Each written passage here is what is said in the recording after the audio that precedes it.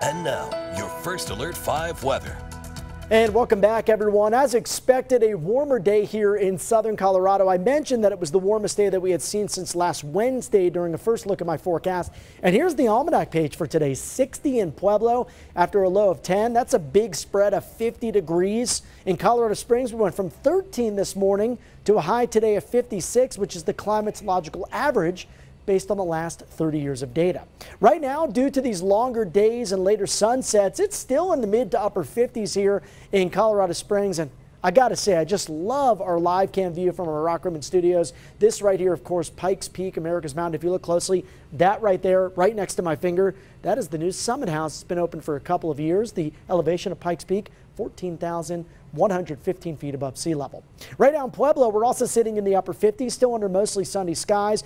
But that is expected to change later tonight, my friends, as the first in a series of storms moves out of California and brings some big changes to Colorado early this week. Now, mountain areas expected to bear the brunt of these next few waves of energy, whereas the plains probably won't see a ton of excitement over the next couple of days. Now, we do have winter storm warnings, winter storm watches, winter weather advisories, all highlighted on this graphic, including the northern Sangres, where we could pick up more than a foot of snow through Thursday. The highest amounts expected in the San Juans, where they could see as much as 2 to 4 feet of new snow out towards Wolf Creek Pass by the time Thursday afternoon rolls around. So for the high country, if you're traveling there, could be hazardous, could be quite dangerous. There could be some road closures due to those big amounts of snow over the next couple of days. You can see for the plains, not really expecting much through the lunch hour. The model wants to bring a little bit of shower activity off of the mountains anytime from the mid-afternoon through late evening hours. I think most of us stay dry, but again, don't be surprised if you see a stray or spotty shower, especially Palmer Divide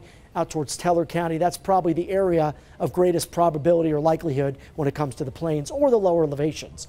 For Monday, the hour by hour, we warm all the way to 57 in the Springs. And given how warm today was, I'm going to reanalyze some stuff. I might bump up these numbers a bit for the 10 o'clock news. Right now, I have Pueblo warming to around 63. So the snowflakes will continue to fly in the mountains from Monday night through Tuesday evening. Again, heaviest where you see the dark blue, anywhere between Pitkin County down into the San Juans and La Garritas. Maybe a bit of a break Wednesday afternoon as that energy moves off to the northeast. And here again, Wednesday could see a few spotty showers. Now, it will be warm across the I-25 corridor, so it would likely fall as rain rather than snow. But again, doesn't look to be a big deal at all. Maybe a similar story Thursday up towards Teller County with some more light snow showers in your forecast.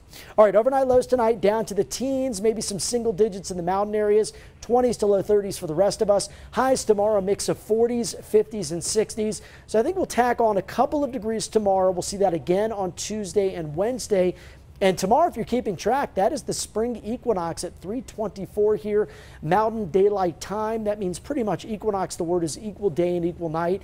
And we still get a ton of snow this time of the year, as we all know. Average spring snowfall in the Springs, just under 12 inches. There's that isolated shower mentioned Wednesday, possibly another storm chance we're eyeballing out towards next week. For Pueblo, fairly dry and windy Tuesday to Wednesday, other than an isolated shower. Strong winds, probably the big story. Cool behind that cold front with maybe a mixed chance in the forecast by next weekend. For Canyon City, I've got us up near 60 by Tuesday. It'll be windy from Tuesday to Wednesday, 61 Wednesday afternoon, then steadily cooling beyond Wednesday night's cold front. Woodland Park, again, more persistent snow chances here, but each little wave that moves out of the mountains doesn't look to be a big snow producer. That's why you're seeing the 1s out of 5s on our First Alert 5 storm impact scale. Stay tuned, one more coming up after the break.